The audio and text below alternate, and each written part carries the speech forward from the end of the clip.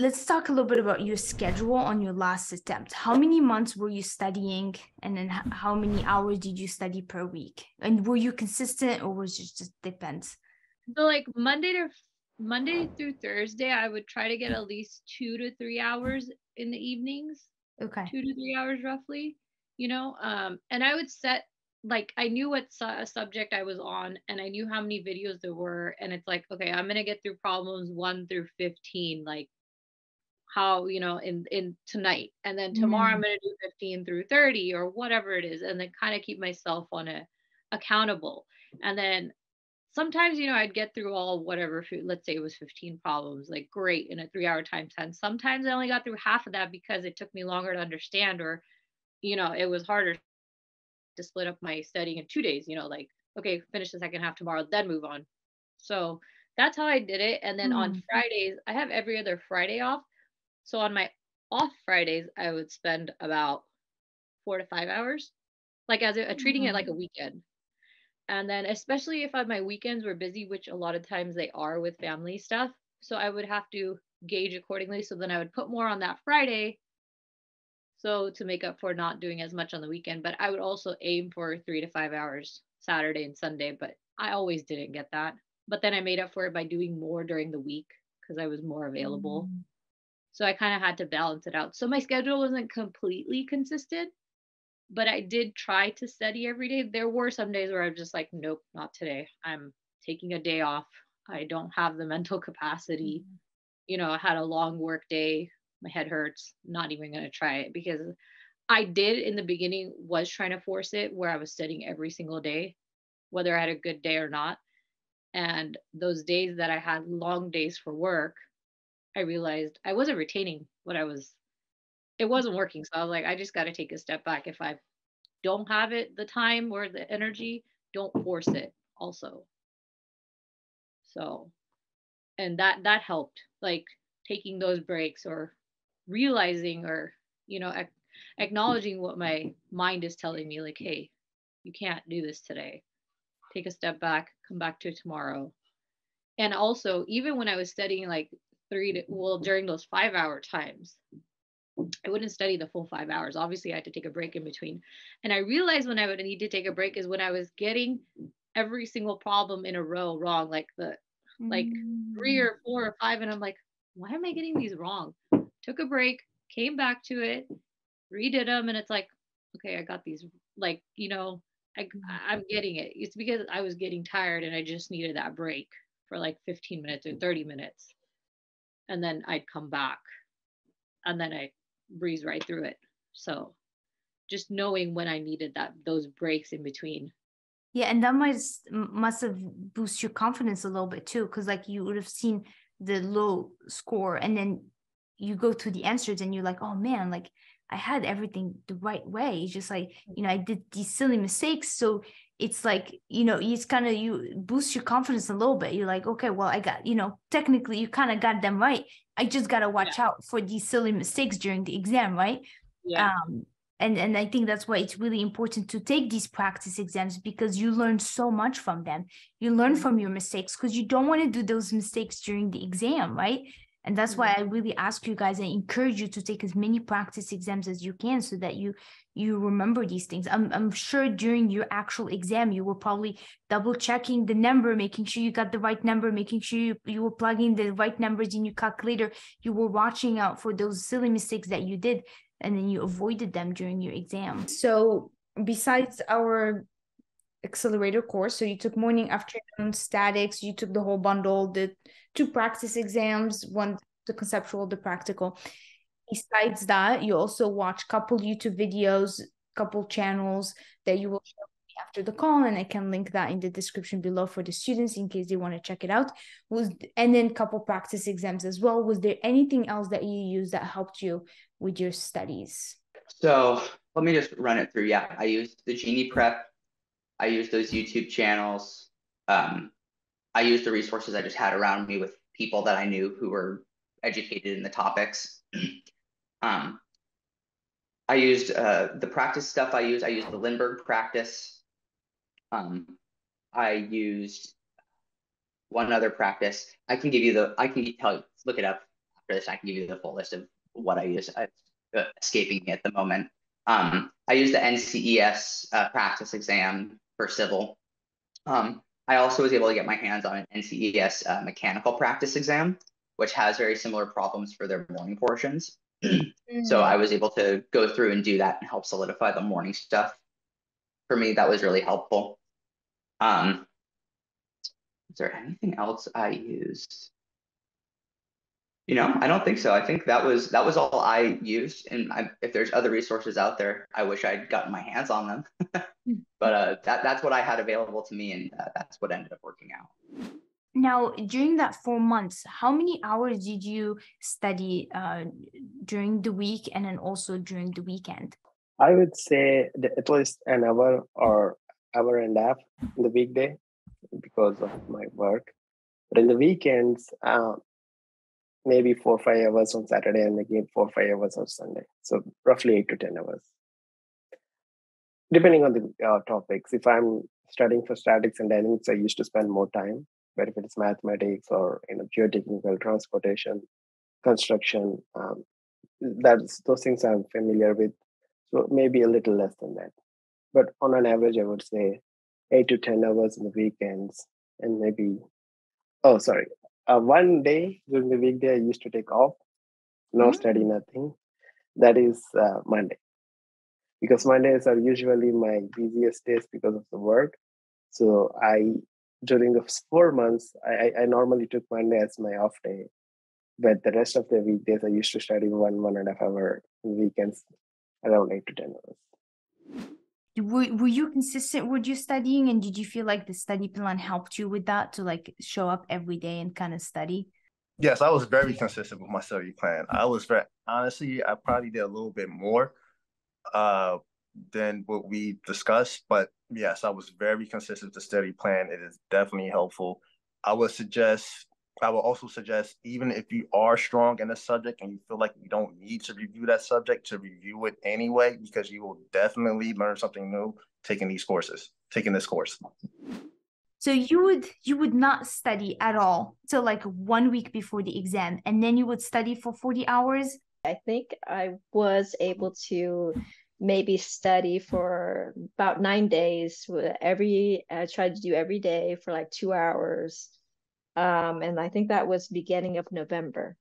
So I was able to at least get through the statics portion in basically almost the 9 days of studying. But my husband we live by a public library. He would walk me down there. Okay, sweetheart, here you go. And then he would do homework with our daughter. Okay, we're gonna leave now. You're gonna stay here. So to have that family support, that was great. And then just work, just something went sideways at work and I got to dive all in and stuff like that. So sometimes then I would go periods without studying. But what you're teaching is, right, if you know the concept of it, you truly understand the concept of it, you should be able to pick it up. Right. And once you make that connection in your mind, your brains, it's there. It just needs a little bit of a reminder to jumpstart it. And I'm training my guys just for work items. I tell them, you're going to learn something from everyone that you meet. Whatever and sometimes you actually don't learn it through what they tell you, but it's what their actions are doing, what their body language.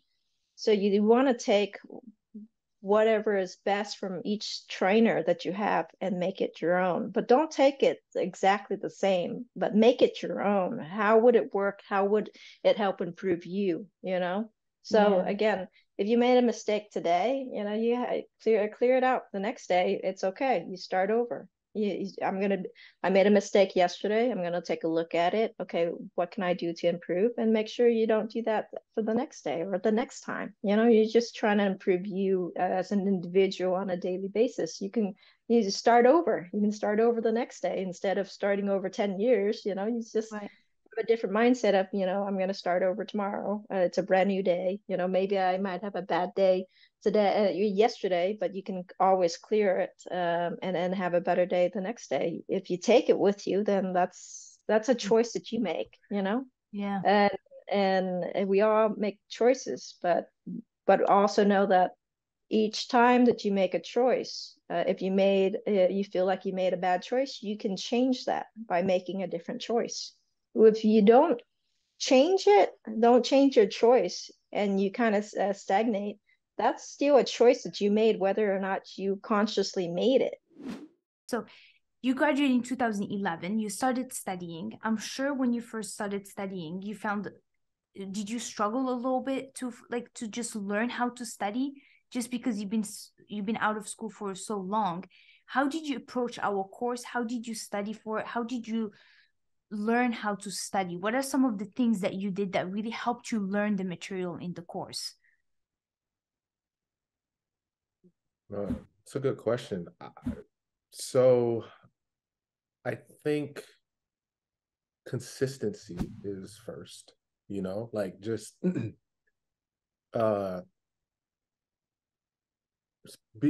being consistent, and just you. So there in the beginning, the one thing that you like, a lot of times we're trained to study looking at the finish line, and it's almost like a cramming mindset, like I want to hurry up and get through this so that I can get to that finish line. And it was a constant reminder throughout your program that this is a journey. And so that helped me to rethink how to study. So instead of me thinking of it like, oh, let me hurry up and learn this stuff to pass this exam, it became more like, okay, this is stuff that let me understand these concepts. And I think when you're trying to understand the concepts, it naturally just makes you better.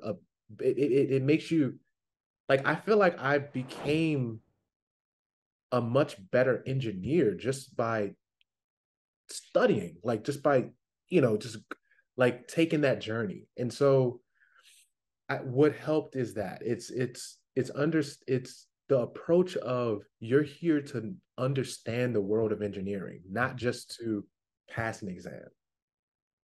And so that gave me, I want to be in it, I love, we're all in this because I think we all enjoy, right? We like solving problems, and we took to it, and probably from a young age, we maybe excelled a little bit in math, and we got, so we're all here because we have some type of natural thing that makes us want to be an engineer, right? So that, and also when I got to the afternoon portion, the most difficult section for me was structural engineering. That was so tough. It took me, like, I was on a roll. Like, I got to, like, after, I remember I spoke to you, like, after maybe I was, I don't know, like, I think I'd spent like 2 months or something on like the first section or two. And I think you and I met. I was like, am I taking too long, Kenza? Am I something? And you were like, well, like, are you in a hurry to pass it? And I was like, well, not really. Is your job like pressuring you? Well, no, not really. Okay, so, take your time, And then and I remember you specifically were like, try to, maybe, you can try to get ready, uh, do the afternoon. Let's see how you do. And then you had actually mentioned to me by like the summer of 2023, maybe you will be ready to take your exam. You had actually kind of gauged where I was in the program at that time. You kind of put me on that trajectory, because I was actually trying to take it before the end of the year. You were very nice about it. You wasn't like, you're not gonna be ready by then, right? You were just kind of like, just take your time. Like, you're not in a hurry. No one's pressuring you. You didn't schedule the exam yet. So why don't you go through the afternoon course, you take a couple practice exams, you do this, you do that, and maybe by this time next year, you'll be ready. Not this time next year. Maybe by summer of next year, you can take your FE. and then maybe by the end of the year you can do your PE. And so that kind of stuck in my head. And so, but anyway, when I got to the afternoon, structural engineering was so tough. But then I actually, when I went back through it, I enjoyed it. I actually really enjoyed it. And it became like my strongest subject.